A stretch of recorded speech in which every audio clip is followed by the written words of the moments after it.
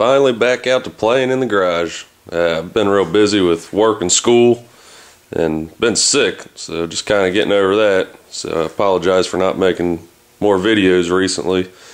And I've had quite a few questions on setting the timing on one of these Xr100s. Finally got this up and going, so I'll make a video real soon on this as well.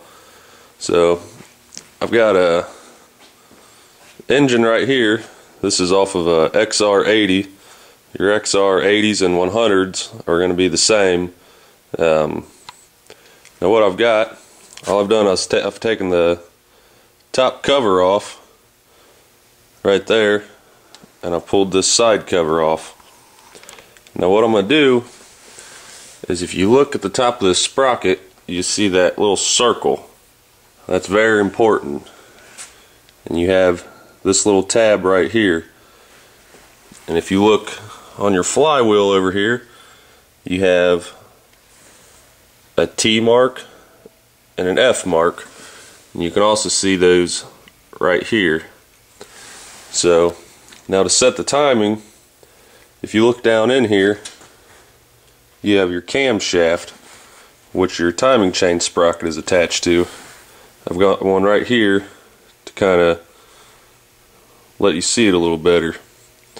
Now when you're setting your timing, it's very important to have these two cam lobes right here pointed down at top dead center. So right now they're pointed down. That timing mark's lined up pretty good, and this line set up right here.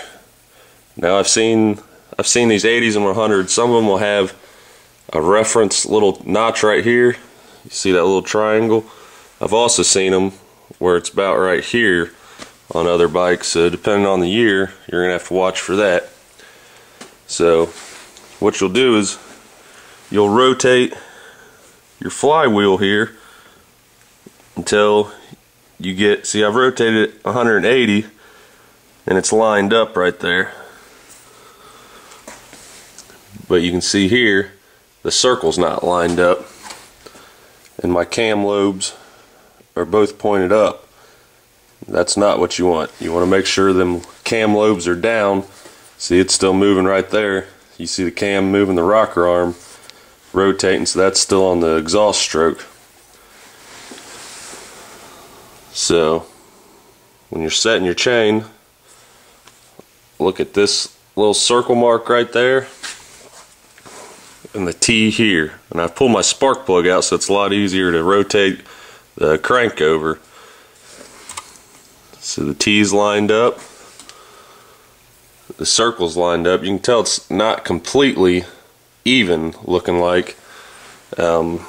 This engine may need the timing chain adjusted. There might be a lot of slack in it, so if you're having a lot of trouble trying to get it perfect on there, it might be about time to get that timing chain replaced.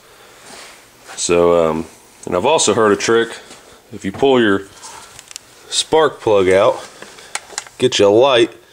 I know you ain't gonna be able to see this, but look in there at the piston and also verify that it's up. And when you are at top dead center, you should be able to wiggle the crank just a little bit like this, and you see that piston and it won't move at all. That's also a good indication. So there's a little quick basic on setting the timing. And while I got this all out, I'll go ahead and show you a little bit about adjusting your timing chain. Now to adjust your timing chain, you have an adjuster right here for more of the fine tuning, and you have an adjuster right here which you'll start with if it's pretty bad. Now can't really see in there, so I've actually got some of the chain guides and the adjuster right here. Now this little flat one, it'll be in here on this side to ride that side of the chain, and this one, this little screw here, is what you have right here, and this works as a little locking mechanism for it. And you see this rod here, it's spring loaded, so if you loosen up this 10mm here, you can rotate this, and what this will do, it'll push your chain or the tensioner closer to the chain to reduce the chatter and everything. So if you rotate this and you aren't getting anything, go ahead and tighten it up. Go ahead and loosen up this 12 right here, and you'll back out this flathead. And what that does, it has a bolt that catches right here on this. So if there's room for adjustment, you loosen that up, and this will self-adjust with this spring.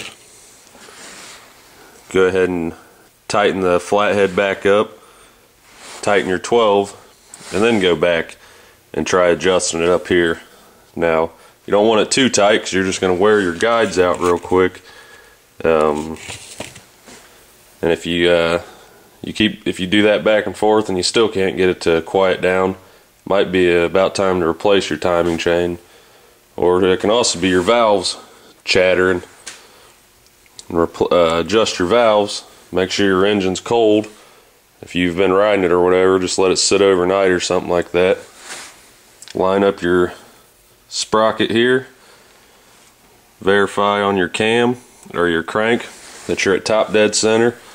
And if you're at top dead center, engine's cold, you should have slight play in your rocker arms here. And I'll put down the specs for this, and I'll go ahead and edit that in for your intake and exhaust valve. But you'll loosen this little lock nut here, put your feeler gauge down in here in the bottom, and tighten down the little bolt right here, right on top, to the correct spec with your feeler gauge. And you'll do that on your intake and exhaust side, and that might help quiet it down if you're getting a little chatter. But these are good engines right here, as long as you keep oil in them and adjust your valves and everything, and don't let that timing chain get too sloppy. They'll run a long time. So there's a little bit of information on it. If you need anything else, let me know. I'll try to help you out. Thanks for watching. Please comment and rate it, and I'll keep making them. Take care.